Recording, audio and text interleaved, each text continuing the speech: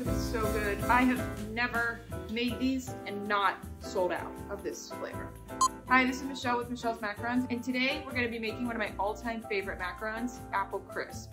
We're going to make the crisp topping, we're going to make a homemade caramel, we are going to make the apple filling, we're going to cook it on the stove, we're going to put that into a buttercream, put a little bit of the apples in the center, drizzle it all with the caramel that we've made, the homemade caramel, and then top it with some crispy oat crisp.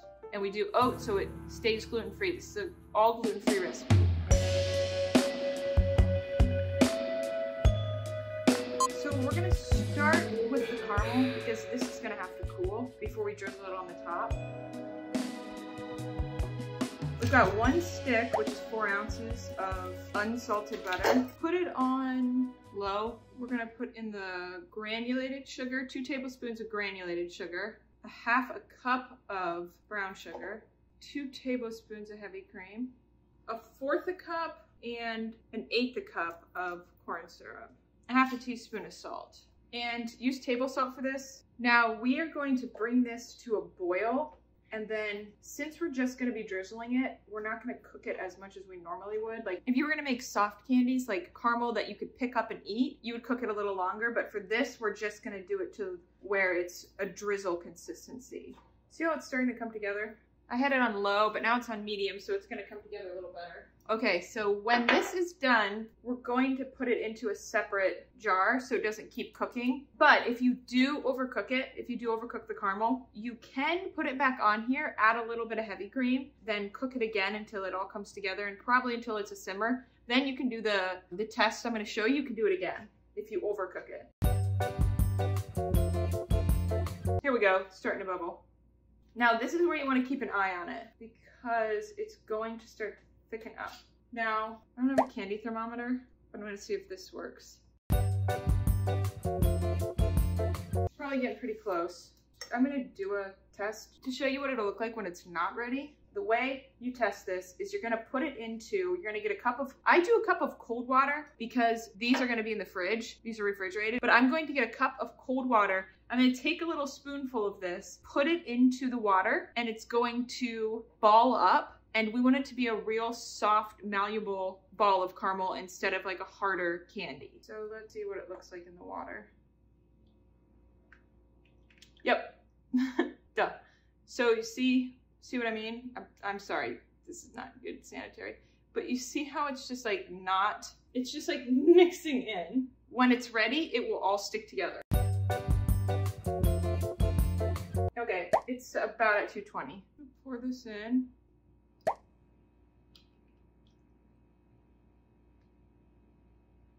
See how it's coating the spoon and how it's taking a while to drip off? That's good. I need to take this off. Now let's see what happens when I scoop some of this out. Ooh, perfect. That's a good. Yeah, that's good. That's good. Take it off the heat. Actually pour it in here. So then add the vanilla. You could add it when it was on the pan and when it was off, but just add it now. So we've got the caramel, we're gonna set that aside and let it cool. I wouldn't put it in the fridge just yet. I would kind of let it cool at room temperature and I would stir it. Okay, now we're going to make the apple mixture. You're going to peel and slice and kind of, I guess these are cubes, little cubes of apples. I do 2 Fuji apples and 3 Granny Smith. The smaller ones, they're like this big.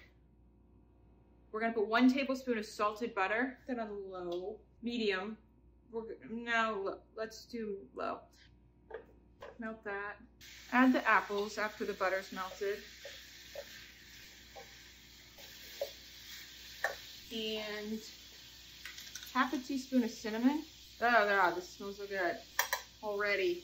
You're gonna cook this down until these are soft, really soft, because we're gonna put them into a buttercream. And we're gonna put them in the middle. So just let that cook. Okay, so that's gonna cook down. It smells like fall.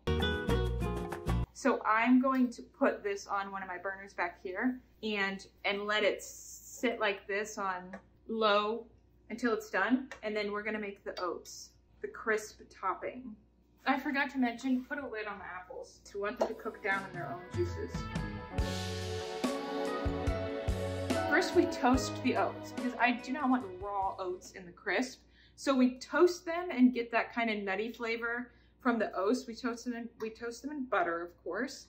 It's a half a cup of oats with a tablespoon of salted butter. If you're gonna do this and you're gonna use oats, you might as well do gluten-free oats. So many more people can eat them then. You wanna use old-fashioned rolled oats. 1 tablespoon of salted butter, half a cup of oats. Now this you really have to keep an eye on because you don't want these to burn. So I would stir these constantly. You just want them lightly toasted because we are gonna cook them in the crisp. This just adds a little extra. Keep toasting these until they kind of dry out a bit. We're trying to make them a little crispy so they're not chewy. Okay, this is almost done. Smells toasted. It pretty much looks the same. You're gonna notice it smells better and it's kind of drier. You see how there's like no butter on the bottom? Just kind of soak that up. Yeah, it just smells better. It smells toasted, okay? So that's done. I'm gonna put that in a bowl. Okay, make sure you're stirring your caramel every once in a while and checking on your apples, stirring those. See how they're starting to get a little more moisture here? Yeah, there we go, that's what we want. Now we're going to make the crisp. So now we're gonna add to the pan on medium, low medium heat, 2 tablespoons of salted butter, a pinch of salt. When I say a pinch of salt, I literally just mean like pinch of salt. It's a little less, a little more, it doesn't really matter. Pinch of salt because we're already using salted butter, and a shake of cinnamon. We're gonna add that later. 1/4 cup of packed brown sugar, light brown sugar. Stir that. You wanna do about medium low, and you're gonna kind of melt this together. It smells very good. Again, stir this together. The butter and the brown sugar will not combine. It'll stay kind of oily like this, which is fine because we're gonna add the oats and it's gonna soak up some of that. So that's good. You kind of just want it to get the brown sugar just a little, like melted a little bit, and you're gonna add the oats. And stir those together. So we're gonna cook this together and just kind of get it to dry out a little bit. So it's like a crisp topping and it's got a bit of a crunch to it and it's not chewy because you want it to be crispy. So basically we're just cooking the moisture out. We're gonna let that go. I'm going to show you the apples now. So let's see what those, yeah, they're getting kind of mushy, which is good. Mushy. Put those back over here. Now these will not get totally crispy when they're still hot. This is something that you're gonna do and kind of just have to trust that they'll crisp up a bit later. I think we forgot the cinnamon. Every day is a struggle.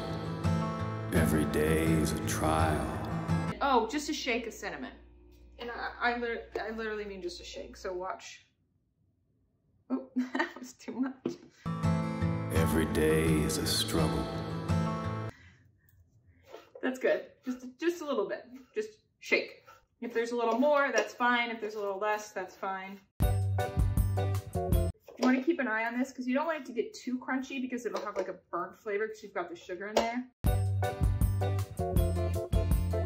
Okay, this should be about done. I know you really can't tell, but basically it's gonna the brown sugar is gonna plump up a little bit and stick to the oats. Turn this off, let this cool, and we're gonna start making the buttercream. Even though we really can't without the apple mixture, but we can add all the other ingredients. We're gonna put 1½ sticks of unsalted butter in here with the paddle attachment and 1½ cups of powdered sugar, 2 pinches of salt, literally just whatever you can grab, 1, 2. It's not that big of a deal.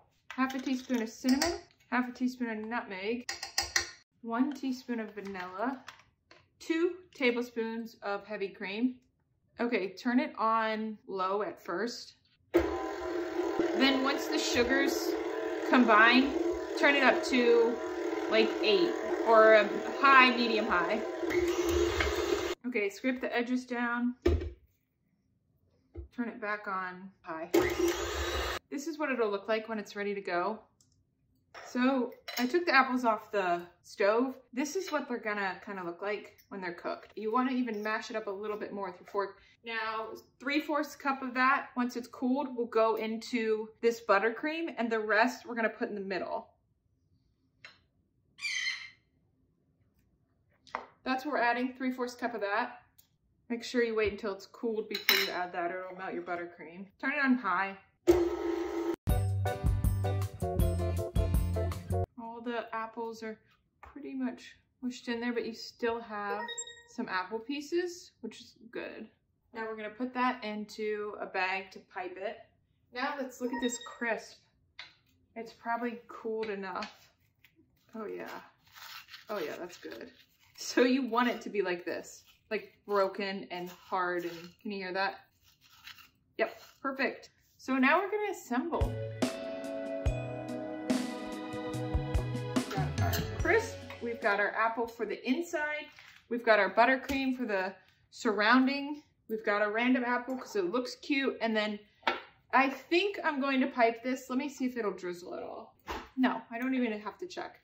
That's not gonna drizzle. So if yours is this consistency, oh, that's good. You could either heat it up a little bit, add a little bit of cream, then let it cool again. I don't want to do that because this will be fine. Or you can pipe it, which probably is easier, but definitely don't think you have to pipe it. If you've got the right consistency and you had your candy thermometer, you probably won't have to pipe it.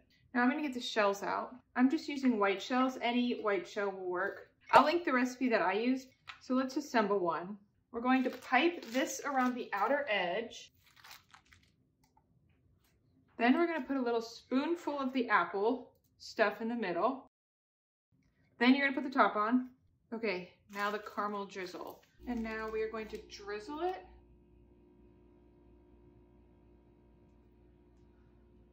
Then you're going to sprinkle some of this on top. I put a lot, because why not? Might need to get in there and press it down. Are you kidding me? Look how good these look. If you want to see more videos like this, hit the subscribe button and the bell next to it to be notified whenever I come out with a new video. Okay, love you, bye.